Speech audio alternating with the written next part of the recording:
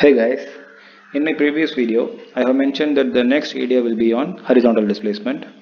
So in our today's 60 seconds fact video, we are going to see the on-surface horizontal displacement that runs approximately 1200 km through California, and it has been termed as San Andreas Fault.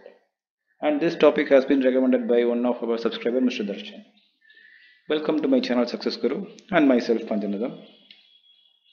The San Andreas Fault is a transform fault that extends roughly 1200 km through California, and it forms the tectonic boundary between North American plate and the Pacific plate. And it might have formed at the time of Middle Cenozoic to about 30 million years ago. And it is a transform fault that the movement is strictly horizontal at the range of 20 to 35 mm per year.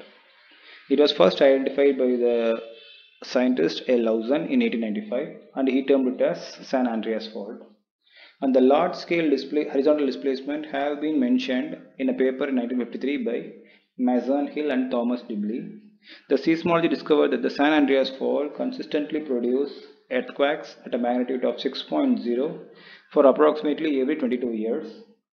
And due to this frequent prediction, it has become one of the world's largest earthquake research center. In the last 23 years, scientists have published almost 3,400 publications in this topic. I hope I have explained a few important facts about this San Andreas fault. And our next video will be on Devil's Tower. And if you want any such topic to be covered in 60 seconds fact, do mention it in the comments. If you like this video, give me a thumbs up. And if you think it will be useful for someone else, consider sharing. And if you want such videos, consider subscribing. Thanks for watching. Have a great day.